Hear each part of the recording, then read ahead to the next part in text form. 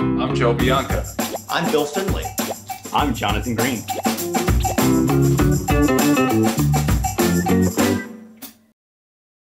They say the harder the work, the greater the reward.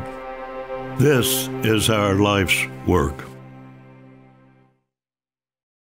Good morning. It is 9/11, Wednesday, March 24th. This is the TDN Writers Room presented by Keeneland. My name is Joe Bianca. I'm the associate editor of the Thoroughbred Daily News. And I'd like to welcome back John, who had to miss last week's show because he was down in Miami Beach partying with his bros.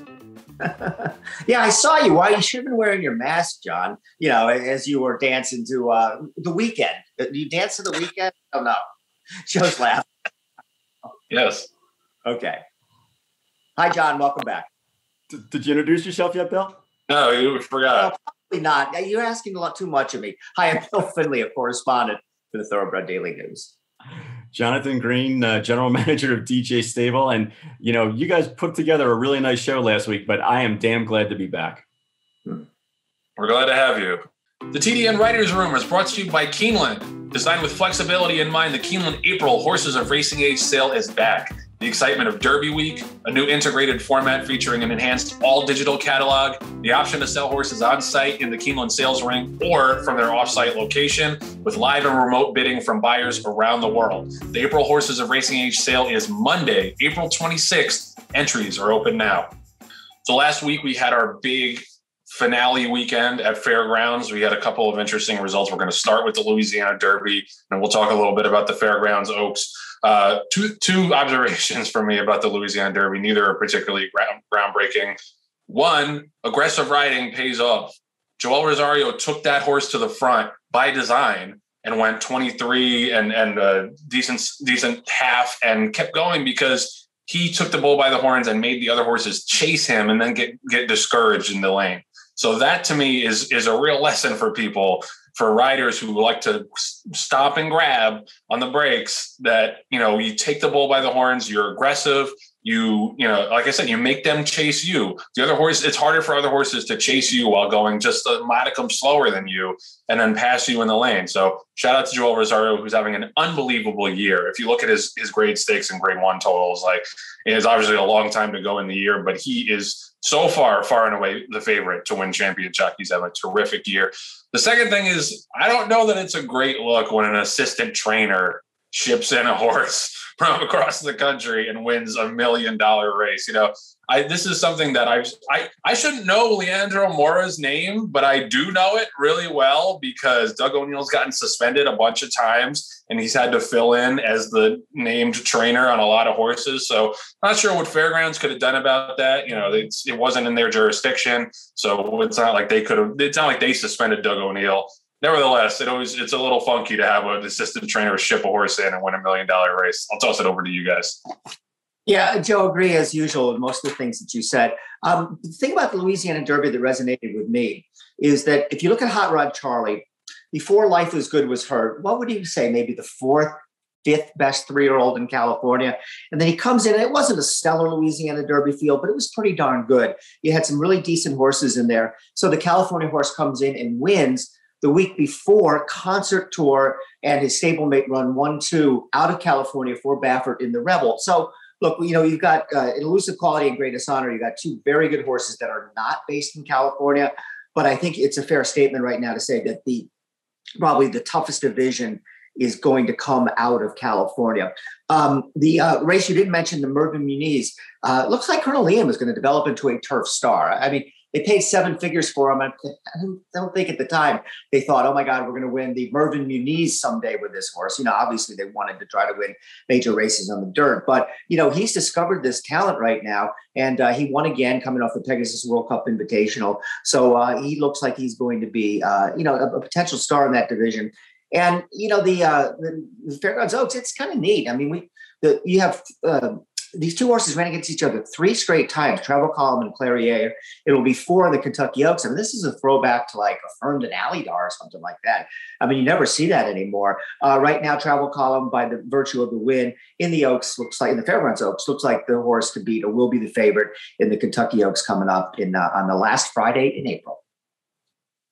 Yeah, and you know, you stole a little bit of my thunder with regard to Hot Rod Charlie, Joe, because it was really, you know, a great bit of riding by Rosario. I think he is on top of the game, like you said before. Half brother to Mitali, also showed her, you know, speed, good turn of foot, one of the best sprinters the past couple of years. So the fact that Rosario had enough confidence in Hot Rod Charlie to actually force the pace and go to lead, and then give the horse a break. You know, the second to last quarter, he went in 25-1. So he gave the horse a breather to be able to go down the stretch and finish up strongly. And it was really an impressive race. Midnight Bourbon didn't run a bad race. You know, still one of the top contenders, I think, for the Kentucky Derby. And you still have to consider him when you're betting your exactas and trifectas, you know, for the Derby in a month or so. And let's talk a little bit about Oasis, who, you know, really broke poorly, kind of sat way off it, kept the rail trip, and then, you know, cut the corner and made a big run down the lane and almost got second. I mean, you know, really, if things had changed a little bit, probably would have been second, and maybe we'd be talking about him a little bit more. You know, as far as as distances go further, is he going to be able to improve and continue to do well? But he had a rail trip, but ran a very game third, I think, in Louisiana Derby. But Bill, to your point, you know, we've been talking the past couple of weeks about California and Louisiana, and those are the real hotbeds for the 3-year-olds this year. And I think they're proving it. You know, you kind of shuffle the deck on who's on top right now, but so far those racing jurisdictions have proven to be, you know, the springboard for some of these top 3-year-olds. The only thing I want to mention about the Fairground Oaks, and again, it was a very impressive race. I don't know if I would say Alidar Affirmed-esque, but, you know, at least those two horses are battling each other all the time, which is really great for the industry. How about the fact that Travel Column ran a faster mile than Hot Rod Charlie? She went a 1/5 of a second faster than Hot Rod Charlie and Midnight Bourbon did in the Louisiana Derby. And the thing that boggles my mind, and I'll never get my mind around the exact quantification of buyer numbers, but at the mile mark, the fillies ran faster.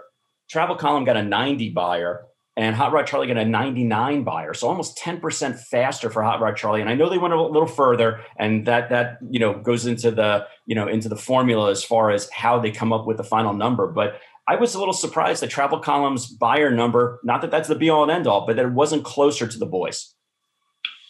Yeah, I mean, it's hard, I think, to make buyer figures when you have outlier distances like a mile and 3/16. I don't think, you know, it's hard to make an apples to apples comparison to shorter races when the run-ups are different. And I think a lot of times there is a little bit of guesstimation based on what the horses had run previously. That's where Bill gets himself in trouble a little bit, comparing Affirmed and Alidar to Travel Column and Clairiere, and Charlatan to Seattle Slew. He's prone to hyperbole, but that's why we like him. That's why he's interesting. But no, Mandaloon, I thought was a big story how poorly he ran, because he didn't run a single step. I thought Proxy ran okay. He got squeezed a little bit at the start, and he was kind of trying to close into a pace that held together. But Mandaloon was terrible, and I don't know what the explanation was. We'll see if he still makes it to the Derby. I think it's hard to enter a horse off of that kind of performance. Obesos, I would have loved if he had gotten up for second. If you remember, I was touting him before the Risen Star, and I think he's a nice horse because he had to stretch out from 6 furlongs to 1 mile and 1/8 in the Risen Star, which is not easy to do, and was wide around both turns and ran 4th, ran an okay race, and then was really flying late in that race on Saturday. And kind of reminded me of another horse that I could have used to get up was Enforceable in the New Orleans Classic earlier in the card, where he didn't seem like he was running at all until maybe the final 16th, and then was flying up the inside and just missed. Chess Chief ended up winning that race in a photo with Owendale, he's such a disappointment. Owendale, I gotta say, he's failed at so many short prices, and to his credit, he showed a little bit more speed than he usually does in that race, but he still couldn't get the job done. But I digress. With Travel Column, I said it on Twitter at the time that I think she's stamped herself as the Oaks favorite. There are still some races that are left to run. We have the Gazelle at Aqueduct. We have the Santa Anita Oaks. We have the Ashland. We have the Fantasy.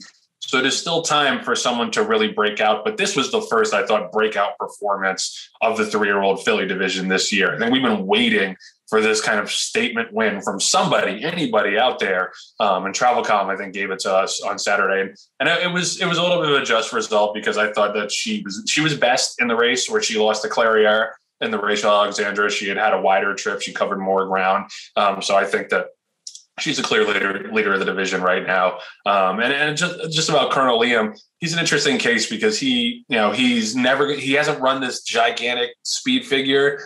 He hasn't really separated himself in terms of, historically what great turf horses run, but he's definitely better than everything he's faced so far. And I assume he's going to go next in the Woodford Reserve or the Old Forester Turf Classic at Churchill. So he's another clear leader of a division that I think is lacking stars right now. I think you can say that about the 3-year-old filly division. I think you can say that about the turf division as well. So we'll see about that. United actually did win over the weekend as well. Got a 102 buyer for Richard Mandela. He's turned into a really solid old pro. Mandela keeps teasing running him on the dirt in the future. So we'll see if that comes to be. But those are the two I would want in the turf division right now. But two divisions definitely that are seeking a star, and we'll see as the year goes on. Major news coming out of the 3-year-old ranks. Life is Good had to have a surgery, a minor surgery to get rid of an ankle chip in one of his hinds. This is obviously a huge deal, and this is also why you don't bet horses at 2-1 in future pools, guys. But obviously he stood out so far of the 3-year-olds, and I think it's a good crop. But he stood out in terms of brilliance, and it's unfortunate that he's not going to make the Derby. I got to say, a lot of people, I think took issue with the explanation that we got for his drifting out in the San Felipe. Mike Smith and Bob Abbott said it had to do with the horse looking at the tote board. I think a lot of people didn't really buy that. And then it doesn't look great when about a week later, the horse has to go on the sidelines for surgery. Now, I'm not saying that those two things are related. Obviously he could have gotten hurt in that workout, but I thought that was something that people were looking at a tad askew at, that, he has these problems with drifting and then he gets injured and has to go on the sidelines. But it might just be one of those horses who's too fast for his own good. Like I've said in the past, we hope that he gets back and he can run some top races, because I do want to see him get challenged and see what he's really made of, because he's obviously super talented, obviously very brilliant, but he hadn't passed the battle test that I wanted to see yet. So hopefully we get to see that later in the year. That leads me into the 3-year-old standings, which if we can splash up right now. So I'm not feeling great. Obviously, my horses have been exposed and sent up the track. Even Caddo River, who was my last hope, was terrible in the Arkansas Derby. Although I didn't like the ride that he got, or not the Arkansas Derby, the Rebel. Didn't like the ride that he got. We'll see if he does better next time. If I had to make my future wager on this 3-year-old contest, I would take Brian, because I think he has the deepest stable. He's got Greatest Honor. He's got Concert Tour. He's got a couple other horses that are in the mix and probably will be in the gate in Louisville. John, once again, is the curse. He drafted Maxfield last year, and then he got hurt 2 days later, and now he's missing 2 of his top horses, including Life is Good. So I think it's a battle between Brian and Alan. I'm going to take Brian going forward. Just to toss to you guys, if you have any thoughts on Life is Good and/or the contest. Well, first of all, in the fantasy future wager contest, I closed at 8-1. Good bet. Get some money down on me. I got a good job there because I have elusive quality. So back to Life is Good. Second time you called him elusive quality. Yeah. Oh, okay. Sorry about that. Thanks for correcting me. The quality, of course. Why do I keep saying elusive quality? I guess I get into just, I don't know, old age. The same reason why you called those fillies Affirmed and Alidar. You're in a different time zone. What a minute, since John took a week off and we got out of the pick on John mode, we switched to the pick on Bill mode. All right. Essential quality, of course. So looking at Life is Good, the story surrounding these horses is always so much with Baffert. He's going for the record-breaking win in the Derby to surpass Ben Jones.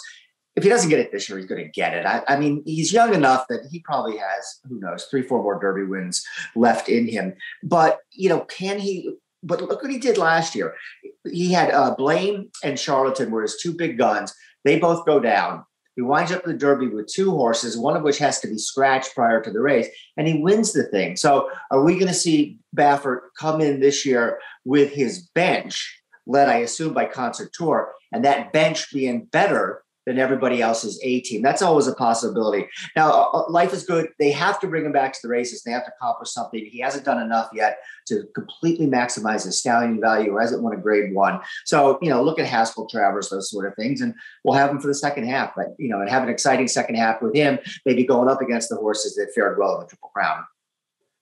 Yeah, this is such a deep and talented group of 3-year-olds that even with Life is Good out, who arguably was, the top candidate, of the group to win the Kentucky Derby, it's still a very, very good group. You can go almost a dozen deep and still make a legitimate case, in my estimation, for who should win the Kentucky Derby. So this year's Derby is going to be really fascinating to me, aside from the fact that hopefully we'll have something running there. But be that as it may, there's just a lot of, we're looking up at the standings and just going, wow, these are really, really good horses. And ones that hopefully will stay sound and continue to campaign for the remainder of the year and into their 4-year-old year, because there's a lot of money. There's a lot of $1 million races and grade one races to be run through the rest of the year. And a lot of these horses are going to be battling for some of these other races, whether it's the Haskell or the Indiana Derby or the Pennsylvania Derby. I mean, there's still a lot of money on the table.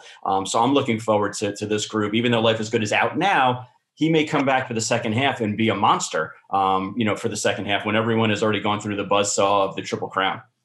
That being said, I know, Bill, a couple of weeks ago, you were making fun of me, and rightfully so, about why didn't I pick my own horse. The reason why I didn't pick Helium in the contest is because I just have a curse. I just, have continued to pick horses that continually get picked off. So I was really pleased when you picked Essential Quality or Elusive Quality, depending on who you're asking, and left me with Life is Good, because I really thought that Life is Good was the top of a talented group of 3-year-olds. So sorry for Team Baffert that I picked that horse, but it's very self-serving, because hopefully Helium will improve because of this.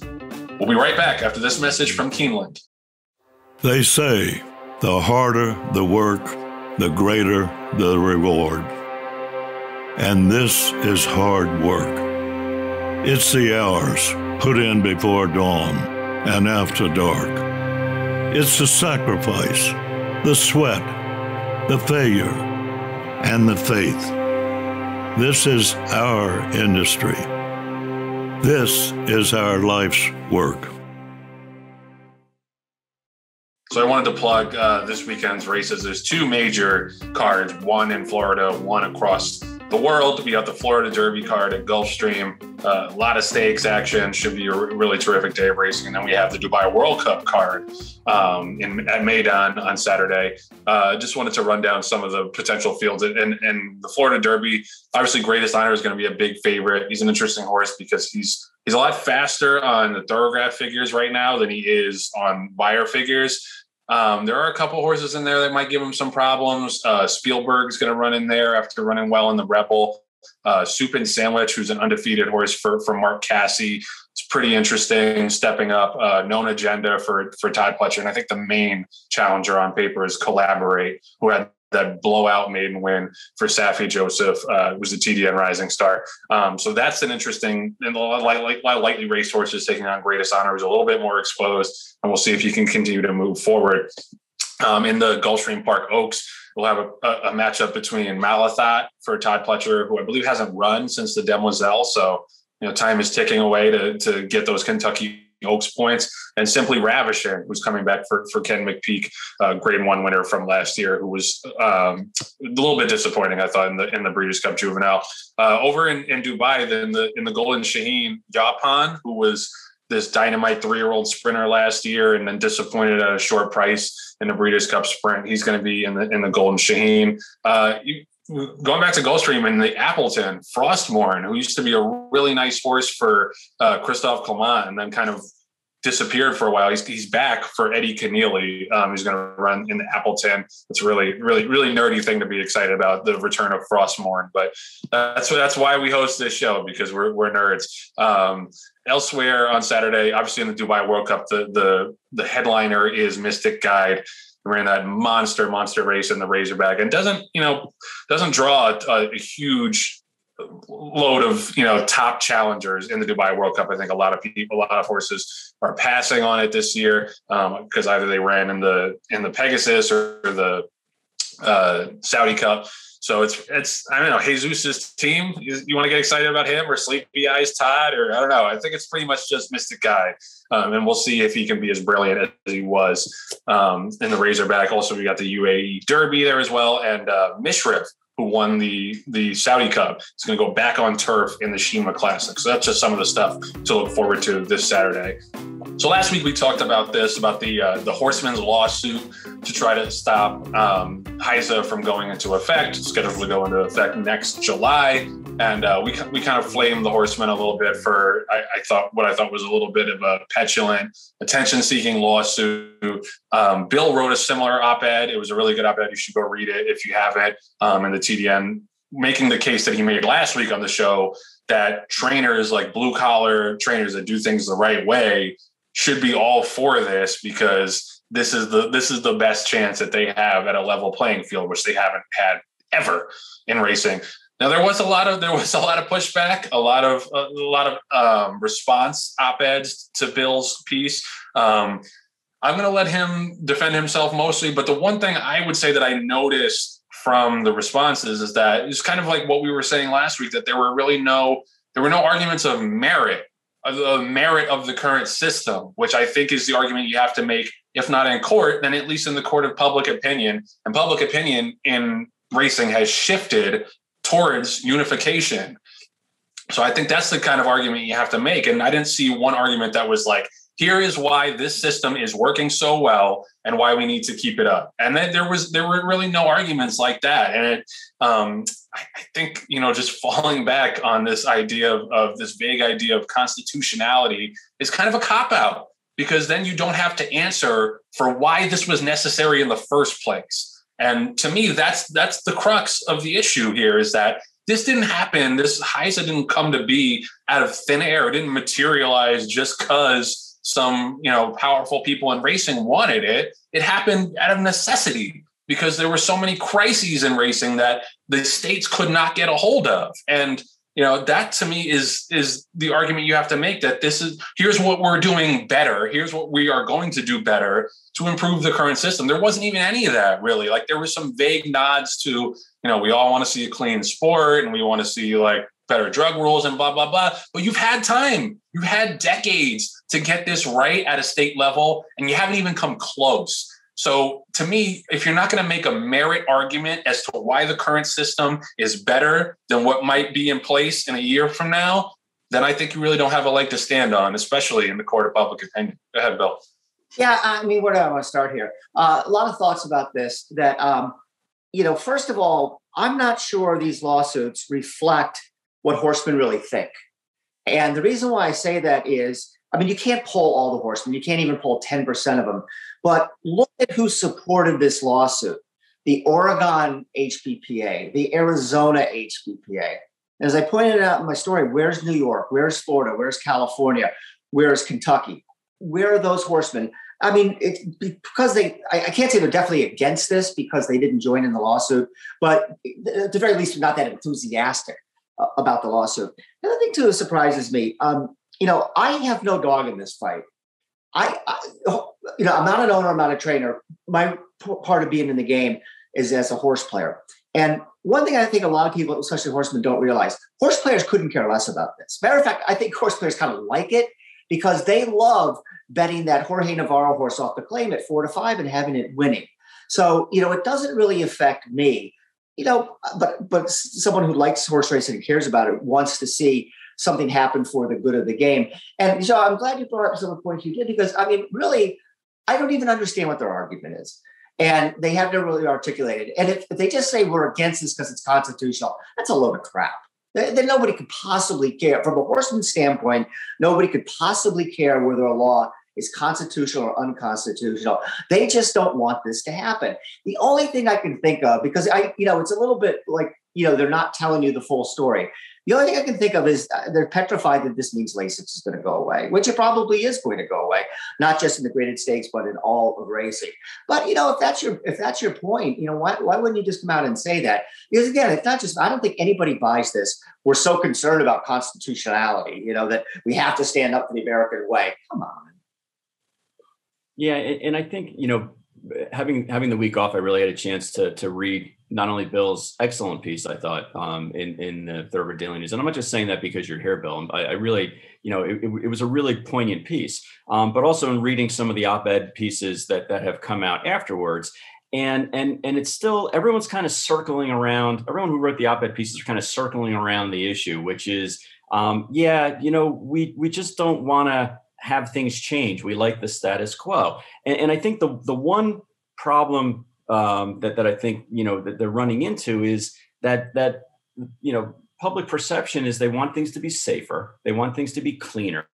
They want the cheaters out of the business. And I think we're all trying to go into that direction. Now, whether they go in, on their own, volition or kicking and screaming, it almost doesn't matter, because we've had decades and decades as an industry to try to clean ourselves up. And all we've proven to ourselves is that we can't do it. So if we need to have a greater power than ours to come in and clean up the sport and make it an even playing field, I think the majority of people in the industry should want that. Now, I think, Bill, the one issue that people have come up with time and time again that I can understand is, to say, well, if you're not for this, then you must be for the cheaters. And I don't think that's necessarily what you meant, but I think a lot of people are kind of, reacting to that as far as saying, well, I'm not for this because I have my reasons, but I'm not a cheater. And that was kind of like the reason why there's this reaction from I really think from the minority, from the non-silent, the loud minority right now. But overall, we need HISA. We need to have the adults in the room to come in and clean up the mess that we've made as an industry and to make it an even playing field. And we've talked about this ad nauseum, but at the end of the day, this is going to happen. It's going to happen. So if you're coming in and saying, well, we want it to happen under these set of rules, where were you a year ago? Where were you 2 years ago? Where were you 6 months ago with some of these ideas? And some of them aren't bad. I mean, to have representation, by different states, almost like a House of Representatives, based on starts, that's a good idea. I can get behind that. But like the horse is out of the barn. Okay. It's too late. We've already proven to ourselves time and time again, we can't police ourselves. So this is the best option that we have. And we all just kind of have to go forward with it and embrace it, because this is a brave new world and we're going forward in it. Yeah. And, it's not to say that, like John's saying, it's not to say that there aren't, valid arguments as to why this is a little tricky. I think there's two major arguments that are legit. One is the authority, and who's going to seek the authority, who's going to be on the authority, because they are going to have a lot of power in the new act. So that is a legitimate concern, and I think that it would benefit from some transparency, like the selection process, and to have that kind of representation, have a couple horsemen on the authority. So I think that's a legitimate argument. The second is the logistical argument, how it's going to get paid for. It's a godsend, I think, that USADA is even willing to get involved in this, but they're going to have to do a ton of drug tests, a lot more than they do in the human world. So that's a concern too, and how we're going to pay for all that and logistically how that's going to work out. I think there are legitimate concerns, but as John said, and as I said last week, you've had years to, bring your own solutions to these problems forward. And I haven't seen anything. And to me, you kind of lose your moral high ground when you get up there and you talk about constitutionality and blah, blah, blah, and you haven't done anything to fix the core problem for all these years. And I think that's the main issue here for me, is that, if I had heard these horsemen's groups over the years, railing against drug trainers and trying to flush them out of their organizations and doing all this to try to increase racetrack safety, or at the very least admitting that there's a problem that needs to be fixed, then I would say, yeah, this is nonsense that you guys are getting shut out of this process. But you voluntarily have not been part of this process by and large for all these years. And now you want to complain that you're being shut out of it. Like, I'm sorry. It sucks that, someone else had to come in and clean up our mess for us, but that's the way it is. And like John said, and like I said, the train has left the station. It's time to get on board with this. If you want to try to negotiate behind closed doors for more representation, I support you in that. But at this point, this is something that has been done without you because you have not contributed to any solutions for all these years. And that's my takeaway. And when you want to get involved now at the last minute and throw your hands up and complain, it rings a little hollow for me for a group of people that really have done nothing to clean up the game over all these years. Hey, Joe, let me get back to the point that I made in what I wrote, and not saying whether, the authority should have so many people or whatever. And obviously you wouldn't even be writing about constitutional issues because I don't think that's all that relevant. But it goes back not just to this example. I started covering racing towards the tail end of the Oscar Guerrero era in New York. And, you can say mean things about dead people because they can't sue you. He's the greatest cheater that ever lived in the history of this sport. And yet and he would pound these guys, the honest trainers, the guys with 12% win percentages and 9-10 horses in their barn. And to the point, some of them actually got out of the game simply because of this one trainer. But where is the sense of outrage? And I don't feel it's one of these racetrack things. You're not allowed to speak poorly of another trainer or something like that. So, where was the outrage then? Look at Service in Navarro. Look at how many races they won where if they weren't drugging their horse, the horse that finished second theoretically would have won hundreds and hundreds and hundreds of thousands of dollars. It's as if he put a gun in somebody's ribs and said, stick it up. It's really not that different. He robbed people of this money. He allegedly robbed people of this money. Yet not only do you not get the horsemen screaming about, get these bums out of the game, or we got to make drug testing better. Matter of fact, we need this HISA thing. Just, see no evil, hear no evil. Even worse, not only they see no evil, hear no evil, they are taking steps to combat what I'd still say the vast majority of people in this sport think is the best solution anybody could have come up with cleaning up the game. And I do agree with you. I've been told by people, and understand this a lot better than me, at the end of the day, everybody's pretty confident this lawsuit will fail. But, they've got this Liberty Foundation, whatever goofballs things that they align themselves with. If they want to, I could tie this up for 6 or 7 years in the courts. And, really, that would be such a shame to see that happen when we were on the precipice of finally getting something to happen to clean up the sport after, 150 years of garbage and drugs. And, it's not going to be perfect. There's still going to be problems. But I think most people who really understand the issues, and I know you and John would agree with me, understand that this it's very simple. And you said the sort of status quo doesn't work. So what do? You have to change the status quo. You just have to. Now, maybe that what you change it to isn't perfect, but it's sure better than what we have now. And, I think trainers, 99.5% of them are honest, don't cheat. Why aren't they outraged by the people who steal money from them?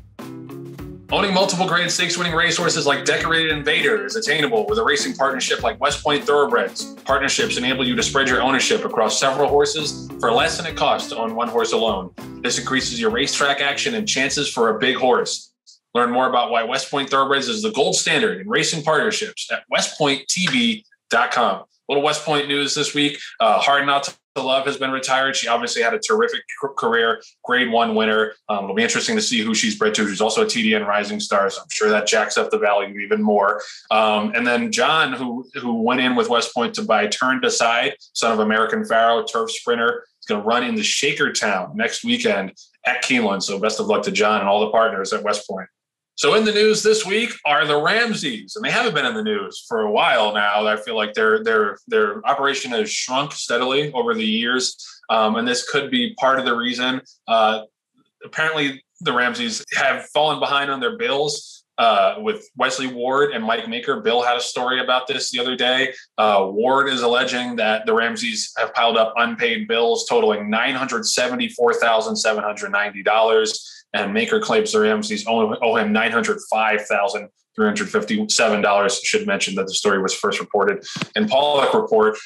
This is kind of interesting because it's coming off the heels of the Zayat mess, and there's more news, I think, today in the TDN about Zayat and his problems. It's a weird thing when you see these, kind of marquee stables going under. Maybe he's not, the Ramseys aren't going under completely, but they definitely have to reshuffle and drastically reduce their numbers. I think here, Wesley Ward and Mike Maker are both seeking for the horses to be sold and for them to be paid off of that, because I'm guessing they don't trust Ken Ramsey to pay them after all this time and stacking up all these bills. But my question about it is, how does it get to this point? Like it must be, and I'm not an owner, but it must be that, there's so much leeway given to owners, especially top owners who trainers know are going to be able to put them in the big races, that, they just get so much rope to where, you turn around and you're owed $1 million by an owner. And that happened to Zayat too. And it's just, I also wonder how it happens in these cases. I understand that owning horses is not a great investment overall, but these are guys that have had stallions, have had commercially successful stallions. And that's supposed to be the way that you stack up that money to where you can just play around on the racetrack, as you sell a stallion for a lot of money, for 8-9 figures, like Zayat did, assuming. I don't know exactly what he sold him for, but that's the surprising part to it about it to me, is that Kitten's Joy and American Pharaoh, their owners, 5 years later, 10 years later, are having money problems. I don't get it. There are a lot of things I don't understand about the world of big money and debt, but this is not too auspicious for the Ramseys going forward. And it's unfortunate because I think Ken Ramsey overall has been a good owner and has brought a lot of positive attention to the sport and has, kind of done the right things by his horses mostly. So this is unfortunate, but I'll toss it over to you guys. Yeah, I mean, if you look at this, the bigger story, I think, and I'm sure John will have an opinion on this, and have a good opinion on this, is how unbelievably difficult it is to own racehorses and try to make money. And he said, and they even caught the golden goose with the stallion with Kitten's Joy. And still, the racing operation, which at one point, they must have had 100 horses, if not more, at their height. And, you would think, who's more successful than the Ramseys? You see these kitten horses winning grass races all over North America. And you think, wow, these guys must really be doing good. And then, how expensive is it? Well, look at that. This $1 million debt to Ward and Mike Baker didn't pile up over 10 years. I mean, the legal papers I saw, Wesley Ward started the point where he was going after Ramsey is last June. So, these are kind of bills. I mean, and it's, it makes me look at an owners and say, boy, you really got to love this sport or love this game, because some people get lucky. Some people have a breakout horse, but by and large, if Ken Ramsey is going broke, and we think that could be the case, though he says otherwise, owning racehorses. What about the guy who just, as much smaller operation is trying to make it go? It's got to be extremely difficult. Yeah. Let's talk to a small owner and John Green. Small in stature, height, or small in number of horses? Yeah. Yes. The answer is yes. And when you do the math, you look at what was owed, and I'm not going to quote the exact numbers because I just don't remember them, but it was something like Maker had 40 or 50 horses in training for the Ramseys, and the same thing for Wesley Ward. Well, if it costs $3,000 a month for training, it's $100 a day. $3,000 a month for training times 50 horses. He's behind 4, maybe 5 months, which is still a lot. But I know when we talk to trainers, we try to give them an idea of what the amount of time is going to be from the time that they bill us for us to review the bill and ultimately, pay them for training. And just like everything else, sometimes it's 15 days, sometimes it's 30 days, sometimes it's 45 days. But, to put the trainers under that kind of financial pressure of not paying for 100 days, 150 days, that's just unfair. And a lot of trainers can kind of weather the storm in the short term, especially if they know that they have top horses for you and that horse is going to run in a graded stake race soon, or that you have a wonderful stallion and that they're going to be able to, after breeding season is over and they get, remunerated for the stud fees that are owed, that they're going to be flush and pay you out. And that all works fine. And I think, like you said, Joe, you get a lot of rope at that point.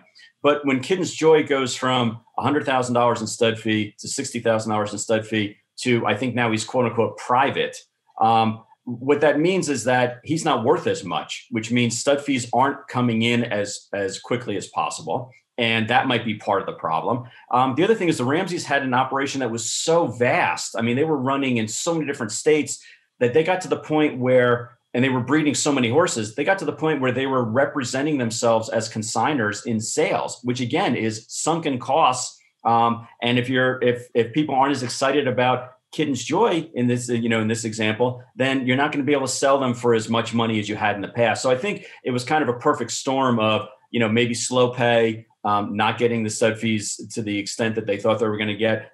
I'm sure there's a whole host of reasons why, but the bottom line is it's unfair to drag somebody out that long when you're talking 4, 5, 6, maybe 12 months and being behind, because they have people that they have to pay. So now they're paying out of pocket for your horses.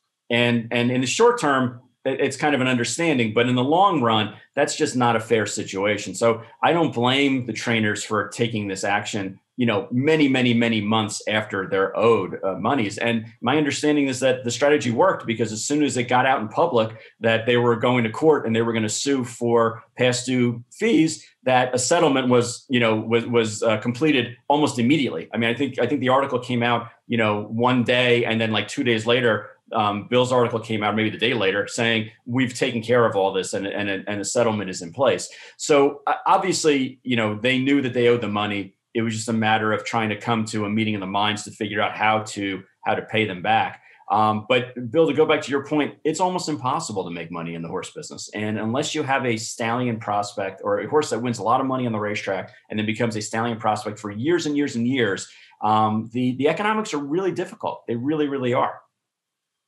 I just always think it's interesting when trainers get stiffed, because I would think that that's the first built-in expense you have as a horse owner is I have to pay the trainer, I have to pay the day rate, I have to pay the bills in the barn. And it just so often it seems like they're the first people to get stiffed instead. And I think a lot of it, like I said, does have to do with, Ramsey and Zayat horses were so valuable to these barns that, you let them slide a lot when you wouldn't necessarily with a small owner who has 1 or 2 horses with you. So that's the thing that I think, the way that I think trainers find themselves in trouble is they give too much leeway to these big barns because they're worried about them saying, oh, well, I'll just go take my 50 horses to someone else who will let me be delinquent on my bills. Hopefully they get at least some of their money back, because maybe not now, but at some point,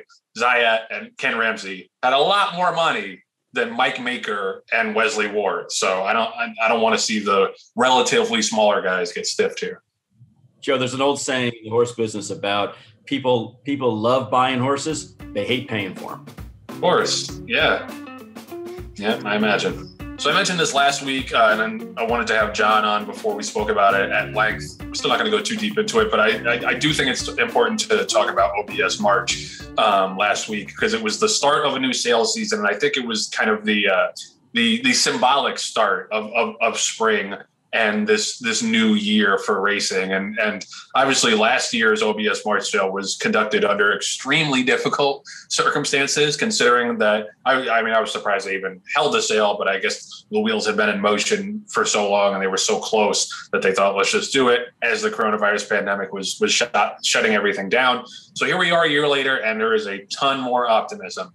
Obviously, we're still in our little boxes here. We're not back in the studio yet, but I think that's coming fairly soon. The people are getting vaccinated by the millions every single day. I think overall there's a lot more optimism, and that trickles down to the racing world. And I predicted, not that this was a bold prediction, but I predicted that the results at OBS March would be, a lot better than last year. And that bore out. Brian DiDonato and Steve Chirac did really good work covering the sale last week. And I just wanted to mention the numbers. Total of 326 two-year-olds sold for $38,265,000. Last year, 295 head grossed $24,349,500. So the average went from 92,710 to 117,377. So that's a big increase in the average. Also, the buyback percentage was hugely reduced. Last year, it was 38.8%, which makes sense. You want to hold on to your assets in a time of uncertainty. This year, it's only 16.2%. So that is a very low percentage. And I think that, to me, is the biggest harbinger of a much better sales season and a much better two-year-old racing season. But I know John was probably involved down there along with Brian. I wanted to get his thoughts on OBS.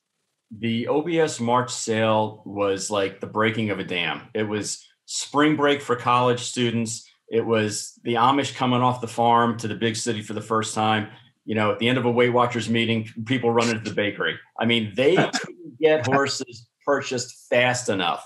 It was so incredible. So congratulations to all the pinhookers who in September and October bought yearlings when things were very uncertain and had the inner fortitude to say, I'm moving forward, because they were well paid when it comes to the March sale. One of the things that really stood out to me when I looked at the numbers and I looked at the top horses that sold, and Joe, you mentioned the stats, which were spot on. The buyback rate was down. Number of scratches were down also, because usually sometimes if people have horses entered in the sale and they just feel like that the money's not there, they'll scratch the horse before it goes into the ring to avoid paying a commission to the sales company.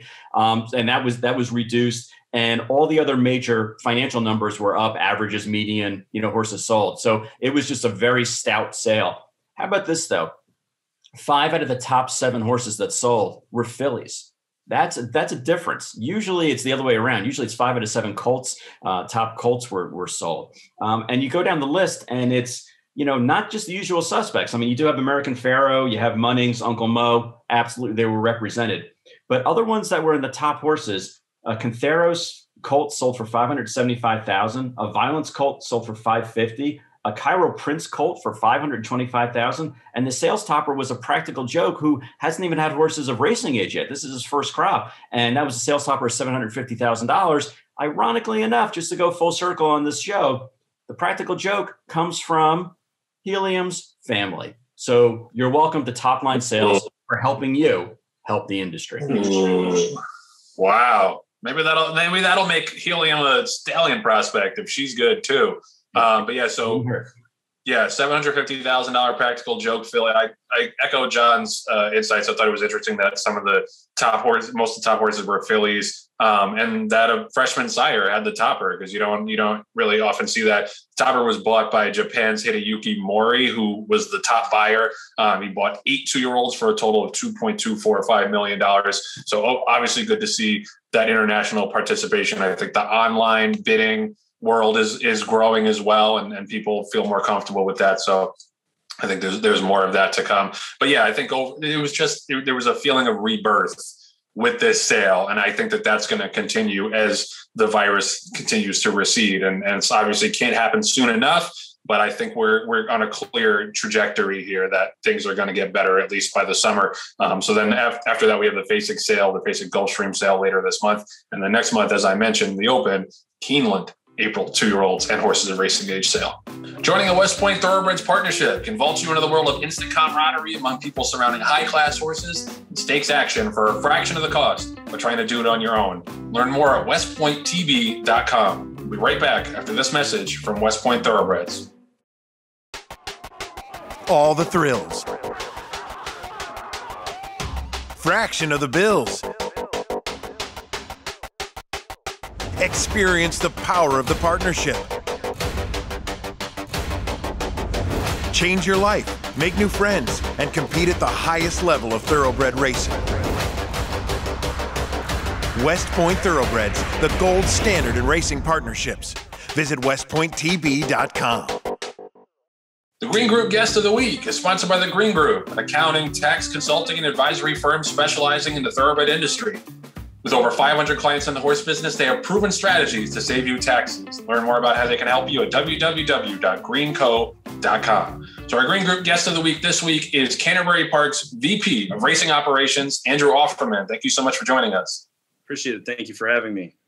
So we're glad to have you. We're glad to give a little bit of shine to the smaller tracks. And I think you guys do a lot of really good things at Canterbury. The first good thing that I wanted to ask about was the slashing of the pick 5 takeout down to 10%. That was a huge deal, I think, for horse players. But it's hard, I think, to break through sometimes as a smaller track into the national horse player consciousness. I remember a ways back, Ellis Park had a 4% pick 4 takeout. It was great value, but not enough people bet it, so they had to raise the takeout back up. So my question for you is, what kind of impact have you seen on business by lowering takeout? Sure. We've kind of had a couple of different forays into takeout reduction.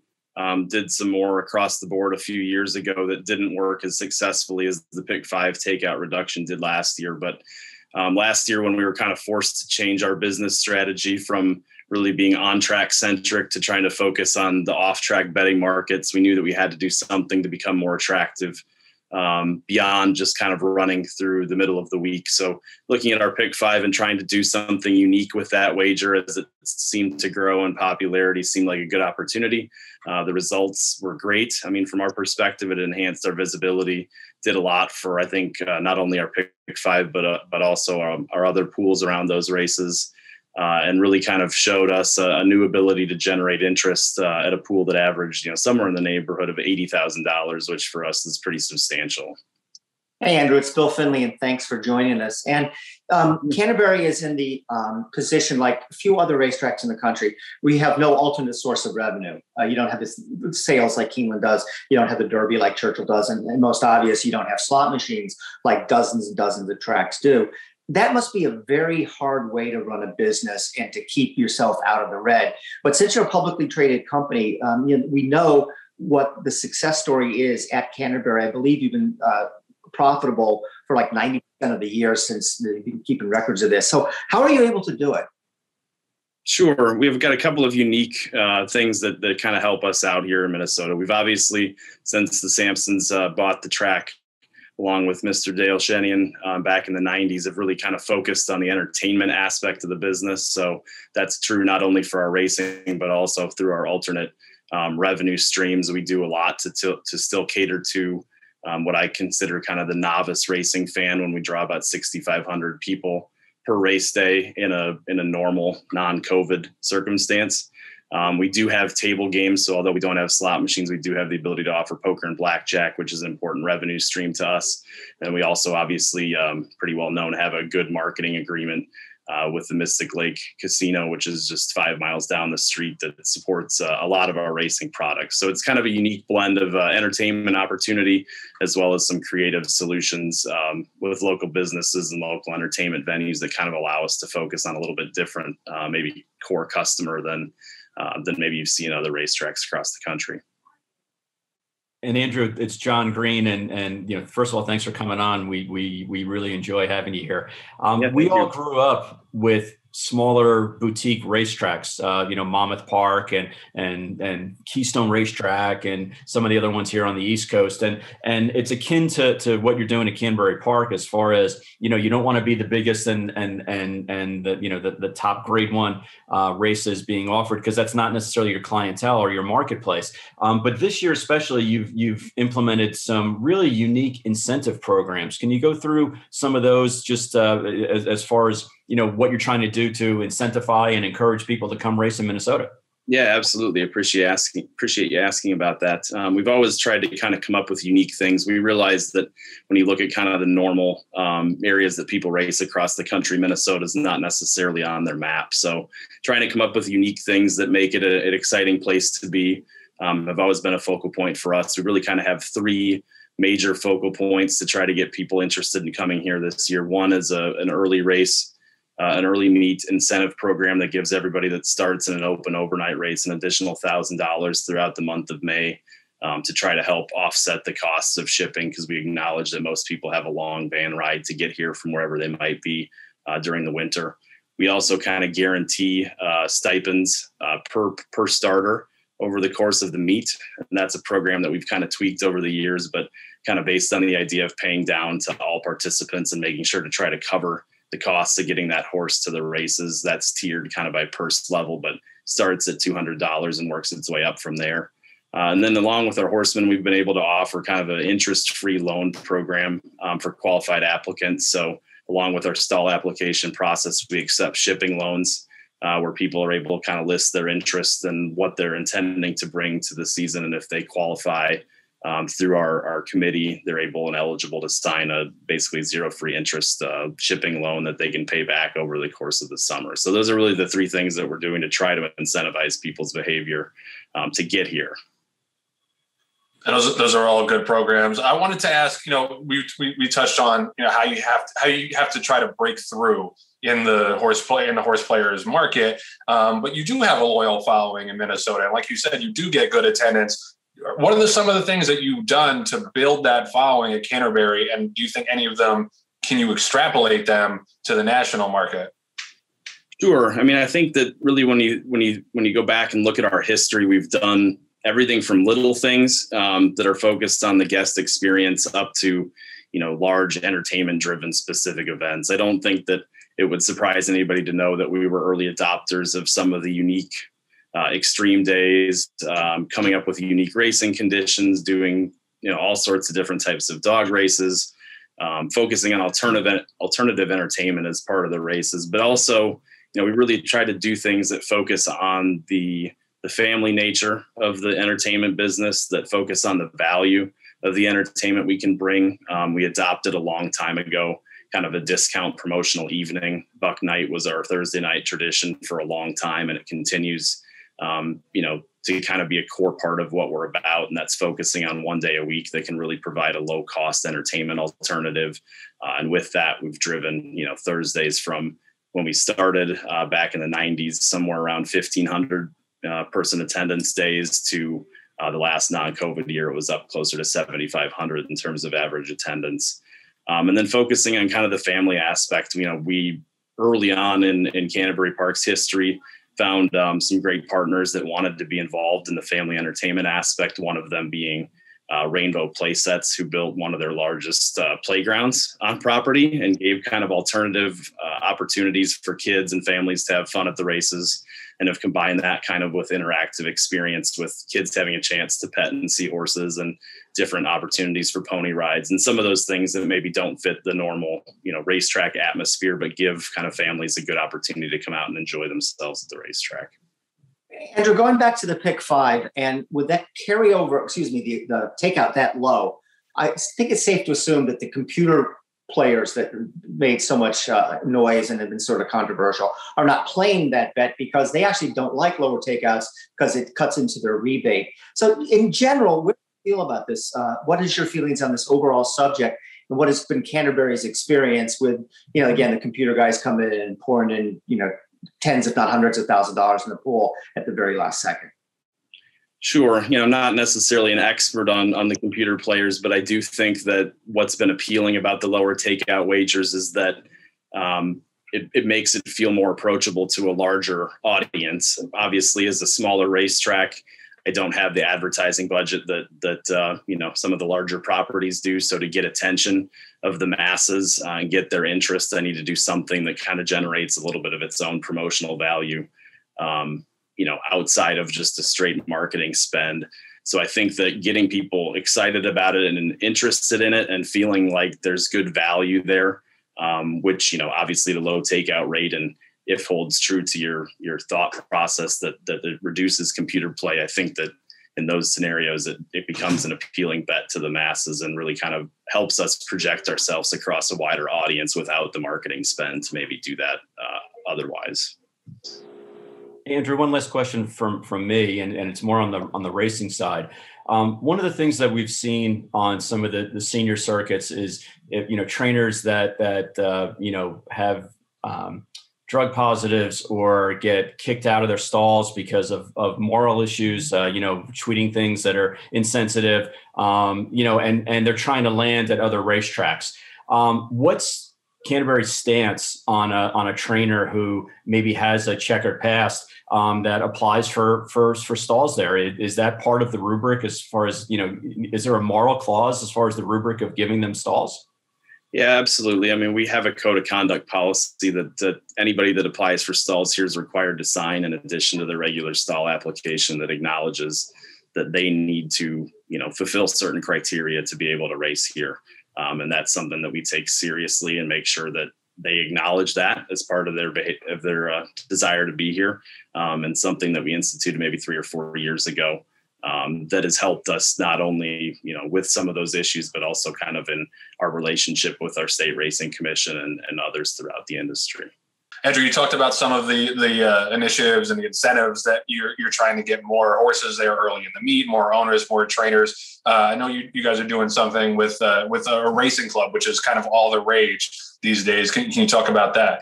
Yeah, Canterbury Park was really on the forefront of kind of the racing club concept. Jeff Madej, our player relations manager, kind of created that idea 10 or 12 years ago. And this year, we've kind of partnered with Wasabi Racing Stables, who's become kind of well known across the industry for some of their initiatives. They're going to actually run our racing club concept. Joe Skirto, who runs the Minnesota Racehorse Engagement Project, which is a group that Canterbury Park and our Horsemen's groups finance, really does work in trying to recruit new owners and come up with new concepts for ownership. So he's not only got them involved, but really kind of worked on creating a bevy of options for people that want to invest as little as $250, really up to as much as they want to spend, but trying to create different increment ownership levels kind of throughout people's budgets to try to, grow ownership and make ownership a more interesting and compelling aspect of our project. So growing owners at home is important to us. Great stuff. We appreciate the time, Andrew. Just for anyone who wants to support Canterbury, the meet opens May 18th and runs through September 16th. They usually run Sunday, Tuesday, Wednesday, Thursday, later post time, 5 o'clock post time. So you can usually get involved after the larger tracks are done for the day. You guys do a lot of great stuff.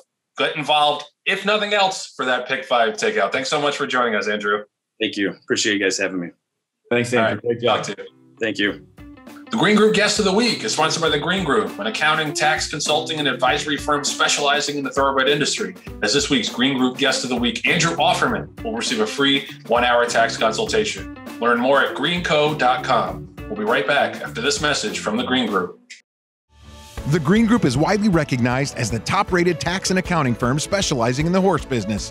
Why do the top owners, breeders, pinhookers, and trainers trust the Green Group as their tax advisors? The difference is experience.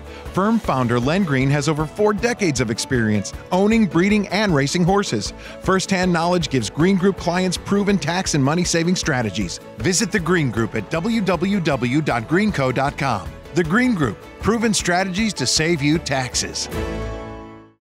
Just wanted to mention this before we sign off. In the vein of things looking better with the pandemic and the sales market, tracks are starting to let fans back in, and sports arenas have done the same thing. I got to say, as a diehard New York Rangers fan, it's been great to hear that crowd, that sometimes obnoxious crowd, in the Garden again. It adds so much, and even the NCAA tournament over the weekend, even if it's a limited capacity, it just adds so much to have that energy in the building. And I think, as the situation gets safer, we're going to see that ramped up more and more. So racing is no different. Pimlico announced yesterday, and Stronach Group announced that there are going to be 10,000 fans at the Preakness. I assume there are going to be even more at the Derby. We haven't heard an official number released yet from Churchill Downs, but I assume there's going to be even more because they have a greater capacity there. Santa Anita is going to start having fans again April 2nd. New York has already opened up a little bit. You can go to Aqueduct if for some reason you wanted to go there. So there's the tide is turning, and I think it's great for the sport. Obviously, it's going to be great to have fans back in the stands. And honestly, I'm not usually a guy who goes to the track. I usually like to do my betting from home, but having it taken away and having been away from the track for a long time, I think I haven't been to the track since 2019 Saratoga. So that's a long time away from the track for me. So even I might partake a little bit once Belmont opens. So we're happy about that. And we want everybody to go forward, as safely and responsibly as possible. But this is definitely a positive turn for not just our sport, but all sports in general. We missed our fans. All right, so that's going to do it for this week's edition of the TDN Writers Room, presented by Keeneland. A reminder that the Keeneland April sale is April 26th. Entries are open now. I want to thank Bill Finley, John Green, our Green Group guest of the week, Andrew Offerman, our producer and fact checker, Patty Wolf, our associate producer, Katie Ritz, and our editors, Danny Seiper, Leah LaRocca, and Anthony LaRocca. Thank you so much for watching. Please wear a mask and get vaccinated if you can. We'll see you next week.